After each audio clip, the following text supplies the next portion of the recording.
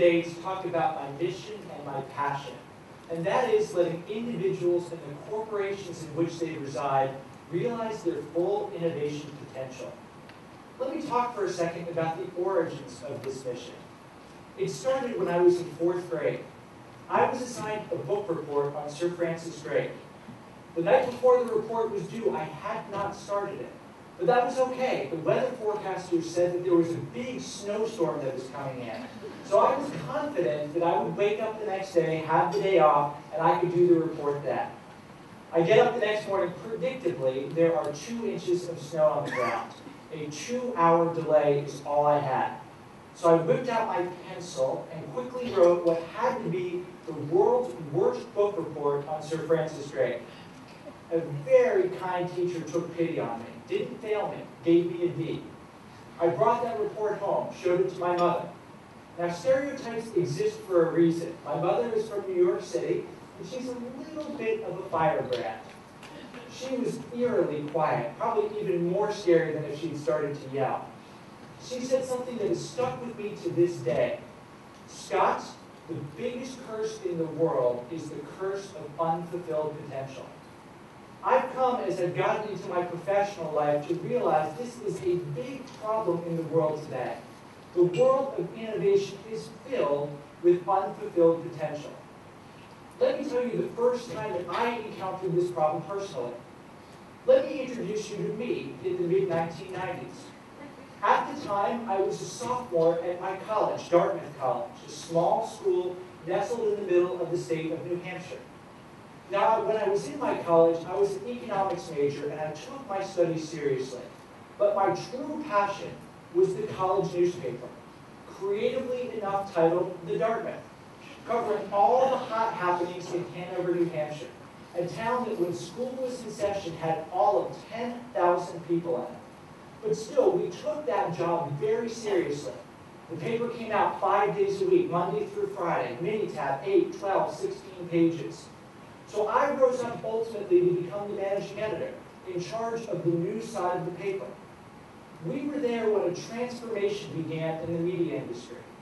During my sophomore year, Netscape introduced the first commercial version of an internet browser, allowing lay people to access the World Wide Web. So there we were, a management team of this tiny little business faced with a transformation to our industry. What did we do? Well, first, we hesitated. We have a relatively small staff, and it wasn't high on our list of priorities. This explains why we were one of the last newspapers in our peer group to go on the internet. Why did we hesitate? The newspaper makes a substantial amount of revenues from subscriptions. We had a nice little business model at our newspaper, $250,000 US a year, 2/3 of which came from charging subscriptions. Our first feeling when we saw the internet was abject terror. We were worried that if we went online, we would destroy this model that we knew and loved. Well, we got over this fear, of course. After all, we were college students. It was the time in our life where we could do crazy, adventurous things. So Bryn and Paige from Stanford give the word Google, give the world Google. Zuckerberg from Harvard gives the world Facebook. Anthony Steinman, Cal Edlick, and the rest of the team give the world a word-for-word, pixel-for-pixel replication of the print version of the newspaper online. Instead of saying, what can we do dramatically differently, we said, how will we find those people going through the web and get them to subscribe to the print version of the newspaper? Instead of choosing transformation, we chose to force-fit this new technology into the lens of our existing business model. We chose to do things incrementally. We chose not to transform and go boldly into new spaces. Now, I've come to realize in the 20 years since then, and by the way, if you didn't figure it out, both those quotes were from me, from a 1995 article explaining our clearly brilliant internet strategy. I've learned in the years since then that this simple word that caused us to stumble, this word innovation, is something that many companies and many individuals stumble with. Let me give you a couple brief statistics. 75%. That is the estimate of companies that are on today's S&P 500 index that experts project will not be on that index in just 15 years. 80%. This is the percent of venture-backed startups that do not celebrate their 3rd birthday. Now you might say that's just competition, that's just the way the world is. But think about what is lost as these organizations and individuals can't realize the potential they have within them. Too many people today believe innovation is a gift from above that only a few have. That is not right. Innovation is a discipline. It is a skill. It can be mastered. It can be managed. It starts with a simple definition. Here's how I define innovation. 5 words. Something different that has impact.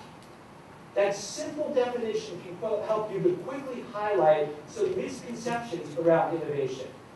Let me give you a case study of one of my favorite businesses in Singapore to show you these misconceptions.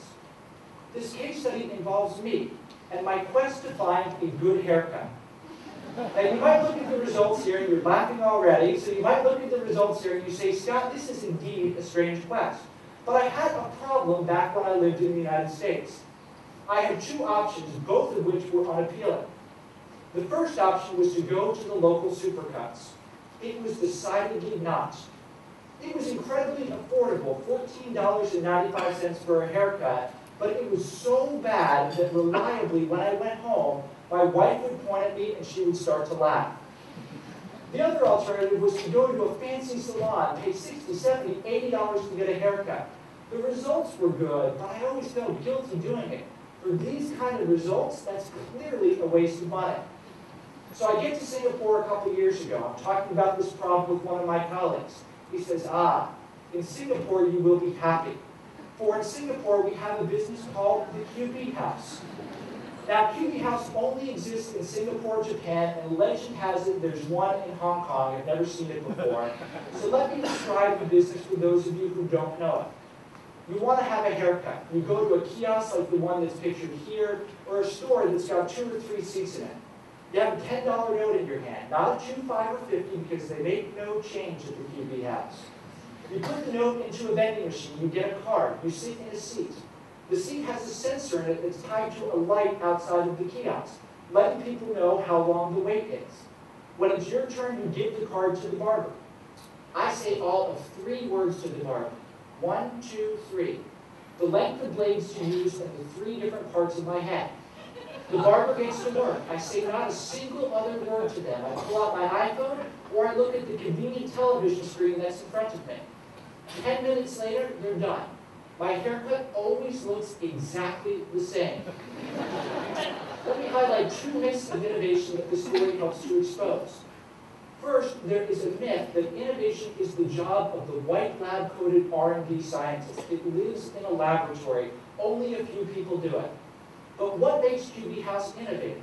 Yes, there's a little bit of technology in it, but the reality is it's a different service delivery approach. Something different that has impact is the job of the many, not the job of the few. You can have new marketing approaches, new ways to organize, new internal processes. Everyone can and should be thinking about innovation. Second, think about what QB House does to deliver impact to me. A lot of people think that innovations are about big bangs, about great leaps forward in performance. But I watched in the audience. I saw some of you wrinkling your noses as I went through that QB House story. Through your own eyes, this looks like an inferior solution. You see, you have gifts that I don't have, which are beautiful sets of hair. For people like me who don't have those gifts, QB House is something different that has impact. Because it's simple, it's reliable. 10 minutes, just cut. That's its tagline, and it delivers against it every single time. It's not just the big bang. Sometimes it can be simplicity, accessibility, affordability that drives transformation. So how do you actually do it? Academics have been studying the field of innovation for decades. Practitioners have put many of these ideas to work. I simplify all of this by highlighting the 4 faces on Innovation Mount Rushmore. Let me describe each of them for you. All the way on the left, you have A.G. Laughlin, the former chairman and chief executive officer of Procter Gamble from 2000 to 2009. The reason why he's here is for a simple 3-word mantra he drilled into the heads of everyone at Procter Gamble. Consumer is boss. He told the organization and demonstrated through his action that everyone in the organization needed to shop alongside consumers, work alongside consumers, even live with consumers, to understand them better than they understood themselves. Steve Jobs once said, it's not the customer's job to know what they want. Absolutely correct. It's your job. Living a consumer is boss mindset means radically increasing the amount of time we spend with customers. Now you might be thinking to yourself, I don't have a customer, but everybody has someone they're trying to serve. It might be a colleague, it might be a spouse, it might be a friend. Your goal is to burrow into their brain, experience the world the way they experience. Think about their hopes, dreams, and frustrations, so you can predict the things they want, even if they can't articulate them. This line of thinking has been incredibly helpful to me in our consulting business. You see, it's very easy to get confused when you're a consultant. You think that what clients want are PowerPoint slides. So the more PowerPoint slides you give them, clearly the better you've done your job. But that's not what clients want at all. They might want an insight they were lacking. They might want to get into a business they're not currently in. They might want confidence around the decision they're facing. Those are the real jobs to be done. Lastly, in the consumer as boss mindset helps give you the inspiration for innovation. Picasso helps you translate that into an idea. The famous Spanish artist once said, good artists copy, great artists steal. A big mistake innovators make is they think that they get extra points for doing something that's never been done before, or doing something really difficult.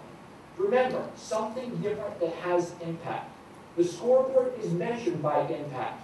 If you follow Picasso's advice, you can short-circuit the distance between inspiration and a compelling idea. It's really quite simple. You frame a problem, then you find the person in the world who has already solved it. They might be in a different industry, they might be in a different country, they might be in a different company, but you find them, you learn from them, and you apply it to the problem you're trying to solve. Then you got to follow the advice from Mike Tyson.